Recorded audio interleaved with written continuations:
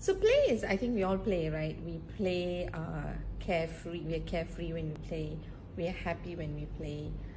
I don't think there is any specific outcomes. That's anything that makes us happy, carefree. I believe that's play.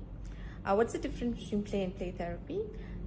Play generally can be therapeutic. That means it helps you to heal, helps you to feel better. So my understanding of play therapy is actually the type of activities that helps you heal.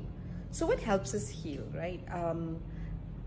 Or maybe before we talk about what helps us heal, what makes us, gets us into pain, unexpressed feelings, unexpressed thoughts, not understanding what's happening within us, and not being able to get it out. What play therapy, I believe, does is that it helps us to get the unexpressed out in a language that children understand, which is play. So that's my understanding of play therapy.